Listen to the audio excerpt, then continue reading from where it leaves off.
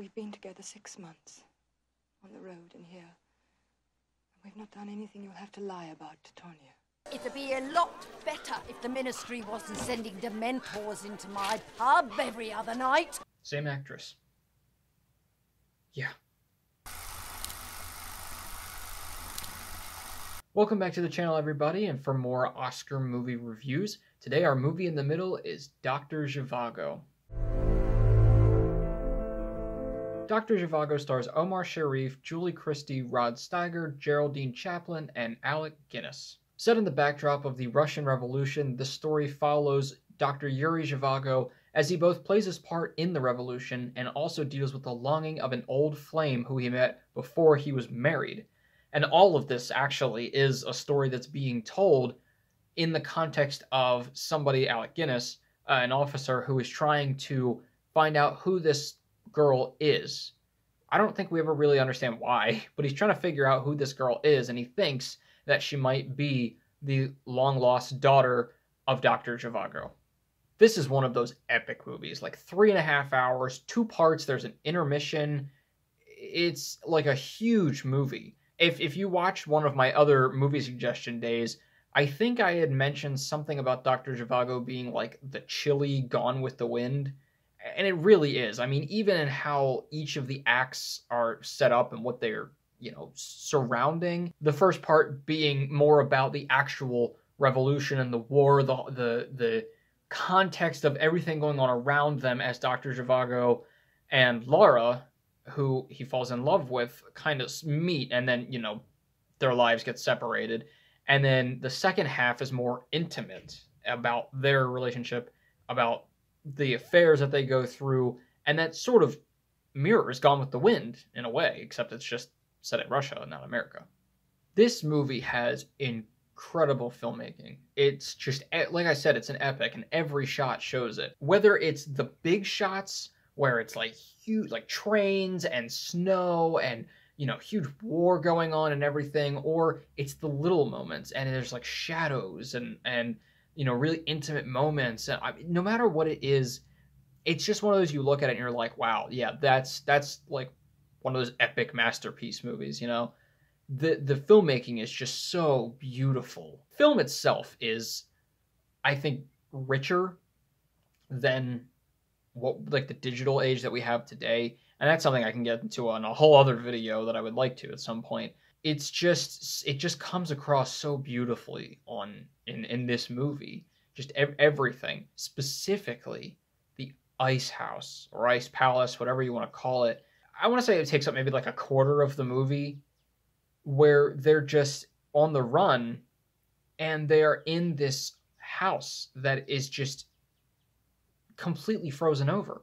I mean, everything. I mean, there's not a room in which it's actually dry and warm. They set a fire, but the whole thing is actually frozen, and they're sitting there in like hats and gloves and everything, and it's just gorgeous.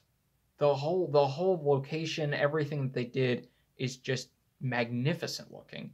It's insane. I mean, this is definitely a winter movie, if there ever was one. Some of the characters as well are very interesting. Specifically, I think Pasha is the most interesting character. He is kind of like the Rolf from Sound of Music to this movie. He originally is Laura's boyfriend, I think fiance at a time, and then he becomes he becomes a dick. He starts off as a nice guy, then he kind of turns because he's very interested in being awarded, feeling accomplished. That's the kind of love that he wants from Laura, as he wants the admiration. So he joins the Russian army. It's very scary, what he turns into. And actually, I think that is the kind of cliffhanger that they leave you on the first act, is that he's on the back of this train and you see that he's become very important in this army and therefore very influential. And Laura and even Dr. Zhivago's fates can be left up to him. But my absolute favorite part of this movie is the theme. I might have already talked about this before, and I don't want to get too into it right now because I do want to save it for when I start to do my score of the week. But I have to talk about it a little bit. I love this score so much. when I think of this score, when I listen to it, I just think of snow and a snowy day. And it's, or you could think of flowers. I don't know. It's kind of both, but it is so beautiful.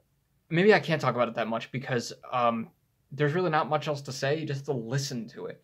But it's just so beautiful, and it's got all these like this going on, you know, with the music, and it's got all the different instruments, and it's I mean, it's what is that instrument? I just looked it up. It's called the balalaika.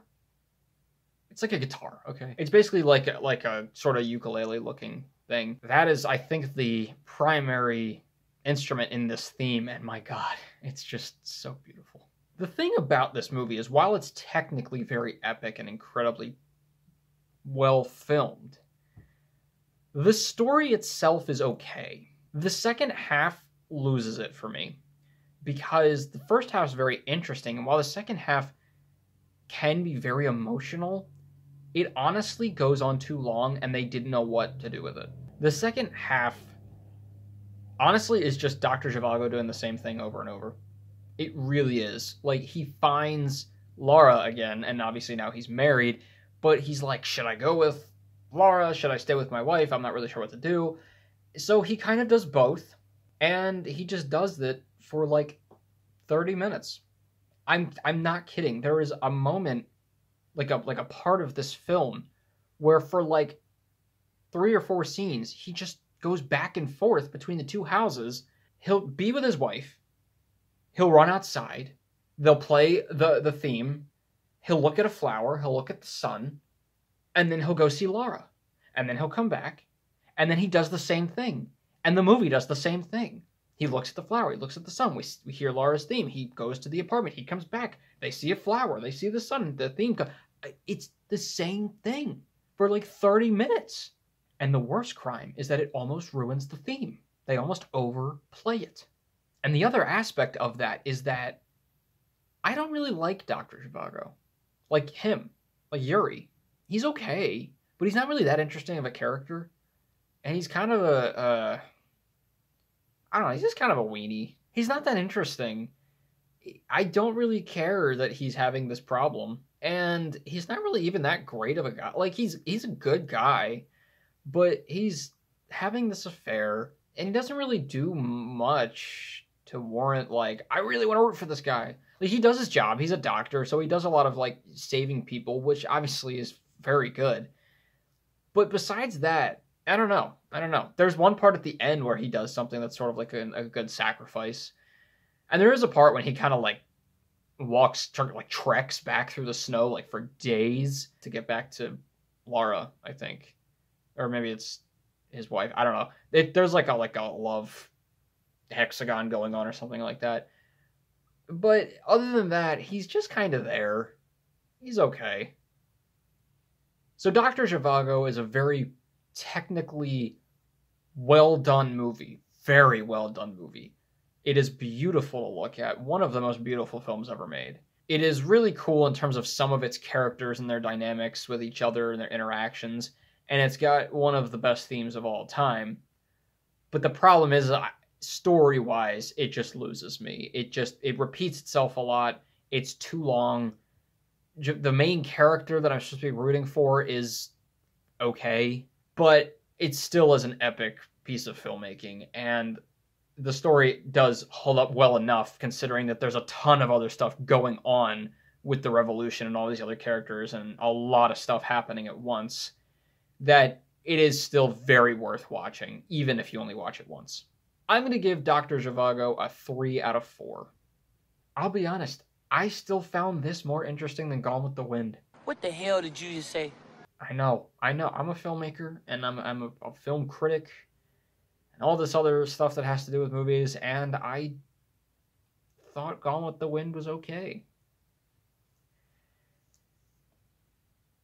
Guys, let me know what your thoughts were on Dr. Zhivago. If you liked it, hated it, at least tell me that you please loved the cinematography. And stick around, I've got some more Oscar reviews coming up, mostly the ones for the movies that are nominated this year. I'm probably only going to be putting out one video this week, this one, because I think I have a throat infection. Woo! Then starting next week, or possibly right at the tail end of this week, I'm going to be doing a review for Minari, Promising Young Woman, and The Father, so we can get those taken care of before the Oscars actually happen. And as always, keep your hopes high, your stress low, and movies right in the middle. I'll see you guys later.